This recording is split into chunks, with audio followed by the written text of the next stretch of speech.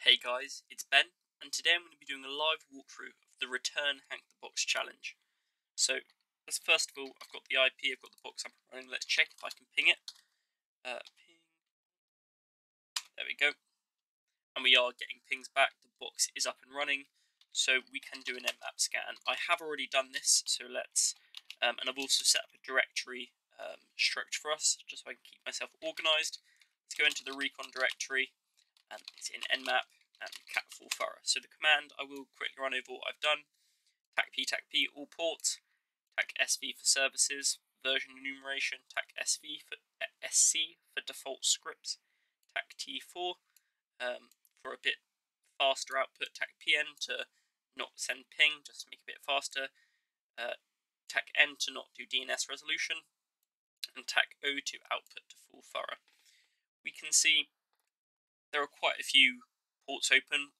I do notice port 88 Kerberos is open, which is a big indication that this is a domain controller we're looking at. This IP is a domain controller. We also see LDAP, which is also common on DCs. But we do see there's a website, HTTP and HTTP printer admin panel. You don't often see those on domain controllers. That stood out to me. So let's have a look what this actually is.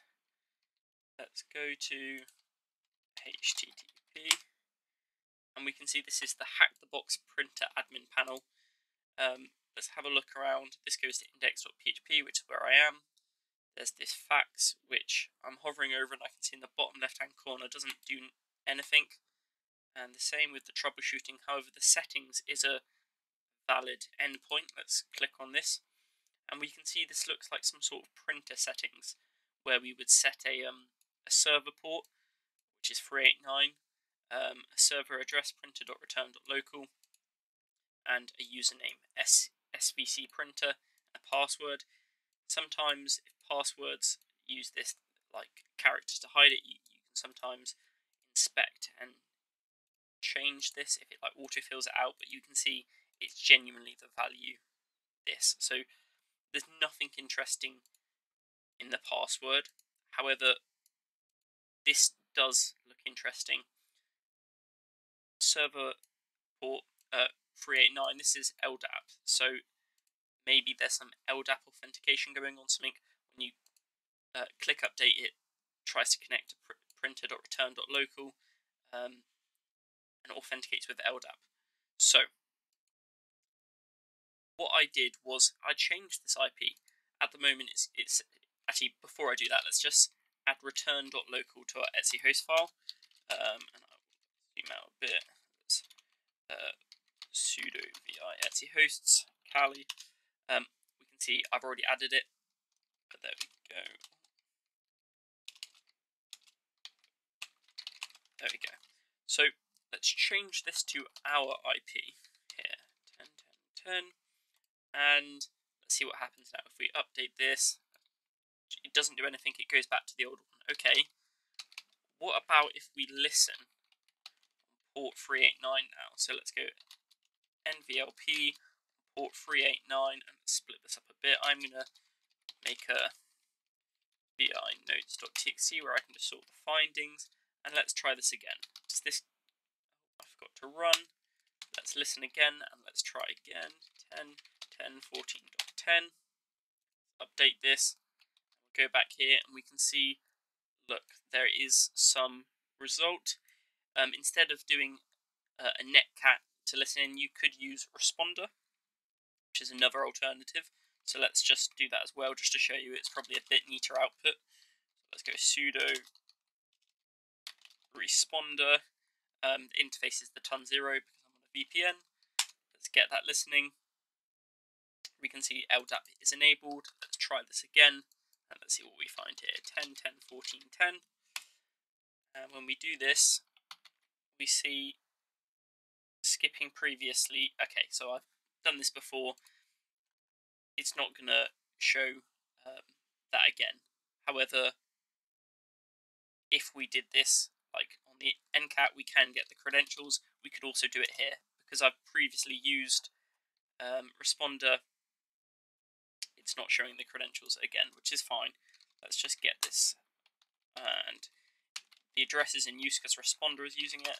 There we go. It's listening, and time 10, 10, 14, 10, run, and we've got this username here. Return is the domain, and then there's this SVC printer, which is similar to the username we saw. It's the same as the username we saw here, so I can say, look, that's going to be our username, I guess, SVC printer, and the password, I'm guessing, is this down here. So let's paste that there.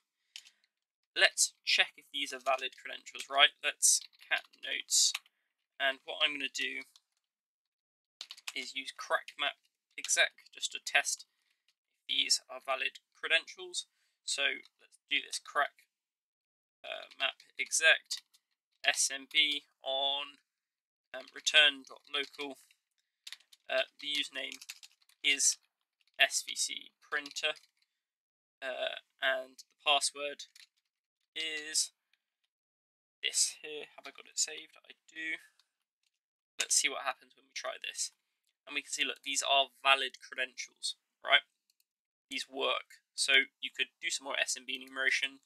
You may at this point want to go back to the recon nmap scan and cat, because we didn't actually go through all the ports. We saw there was port 80 open. I investigated it, and now I've got some credentials. Let's carry on and see what other ports are open. You may notice there is port 5985, which is WinRM, remoting. This basically can allow you to get remote PowerShell shell, a PowerShell shell, if this is enabled, if this port is open, and if this user is set up for it. So let's try this. You can also do this on WinRM, and we can see, look, yes, that's all good. We can do this. The command you can use to get a shell with WinRM in Linux is evil WinRM. Evil WinRM. The our IP. You put the IP there. You put the domain return.local. The user is this SVC printer, and the password is the password we captured from listening on LDAP. So let's try this and see what happens. That is not what I wanted to do, but I think if I just go like this, evil WinRM, there we go.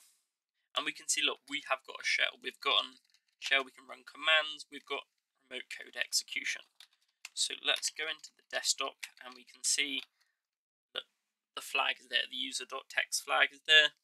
So we've got the first flag. I'm not going to spoil the flag, I'm not going to open that now.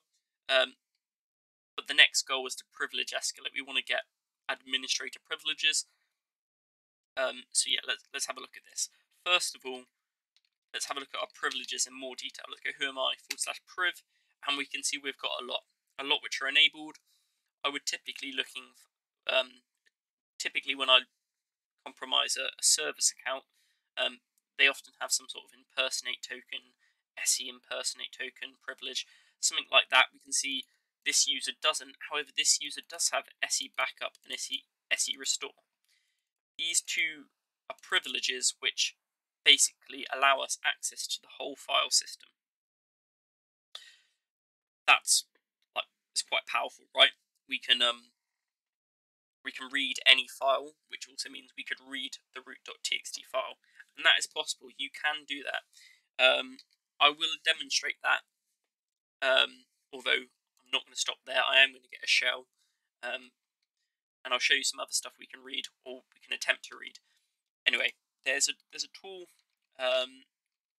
which allows us to take advantage of this privilege. I've got it stored in here. Let me privesc. There we go. It's called ACL full control. What I'm going to do is I'm just going to copy this file. Let's copy opt psk bishop privesc ACL full control. I'm going to copy that here. Nice. And now I'm going to go out of here. I'm going to go into pictures somewhere unsuspecting, and I'm going to upload this ACL full control.ps1. We can see that is now there. I'm going to import module ACL full control.ps1. This basically allows us to easily change our permissions. And let's just have a look at this script. We can see the syntax. There's the user, which is us, and a path, which is supplied. So for example, there's this user here in the path, and then if you have this SE backup privilege, you can change the permission. So first of all, before I actually run this, let's just cd into users administrator and desktop. And there is this root.txt. Can I type this? We get permission denied. Okay. Now let's go back to this AC control. We have imported it. Right, we've imported this module. So we can go AC full control. The user is me, so we'll return SVC printer. The path is C users administrator. I just want to give access to all of that. And it says the ACLs have changed successfully. We can see SVC now has full control over this, so I should be able to type root.txt, and we can see that does work. That does work. I'll probably blur that out. But yeah, we can get the root flag. However, that takes the fun out of it. We're still not shell.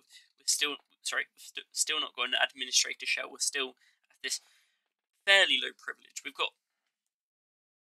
not the lowest of low, but we're not administrator. We don't have that NT system.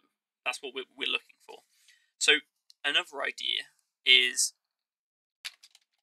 go to the ntds.dit database and just copy that locally, right? Because that contains the hashes of all users on this domain. So it would be good if we could copy this, right? Let's try copy ntds.dit. And what I will do is I'll set up a SMB server. So let's make directory SMB, cd SMB,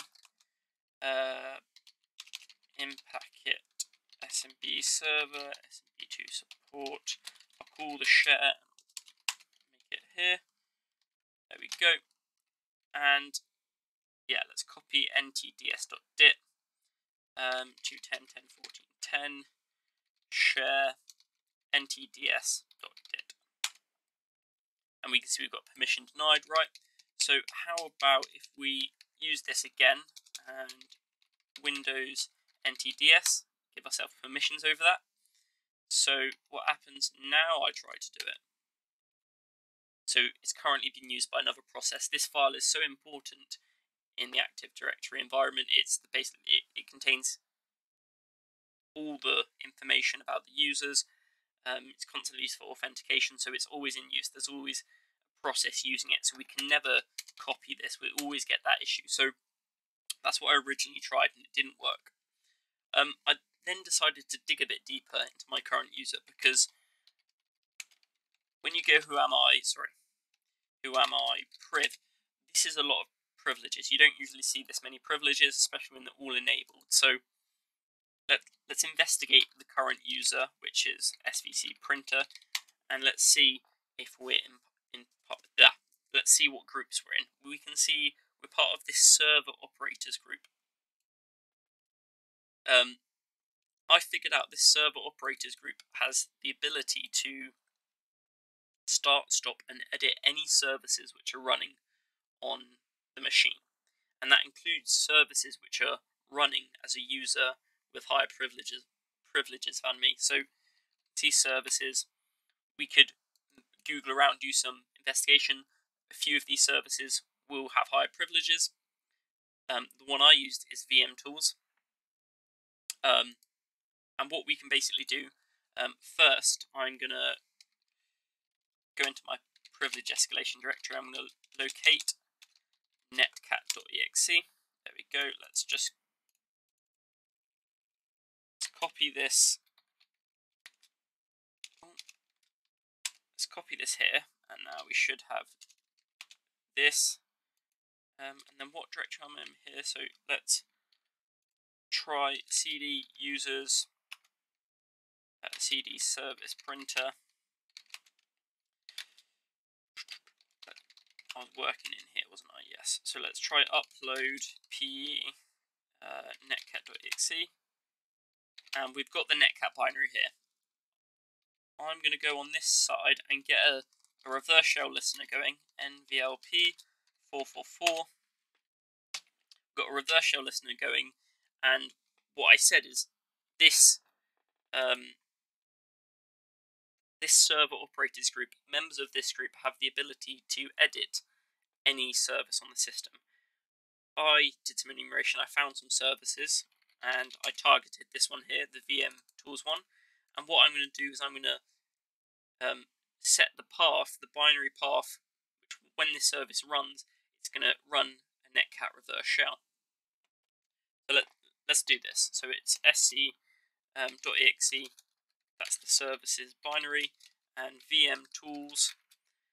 What I'm going to do is I'm going to set the bin path to be equal to c users svc printer pictures, and then it's netcat.exe, which I uploaded. The command I want to run with this is tackecmd.exe to get a command shell, and the IP I'm calling back to is my own IP, 10.14.10. The port I'm listening on is 444. So I believe that's good. It says there's a success. That's updated the config. So I can now se stop VM tools. Stop VM tools. And we can see it stopped. And now let's go up and start it. Start. And we can see we've got a shell here. Who am I? We're running as NT authority system. So I can now go c users, cd administrator, and cd desktop. Type root.txt. So there we go. We've actually privileged escalated to administrator. We've got a shell. So you could have taken the easy route, just got the root flag and say, yeah, that's fine. Or like I did, you could properly escalate to root. So there we go. I hope you've enjoyed this challenge, and I'll see you on the next one.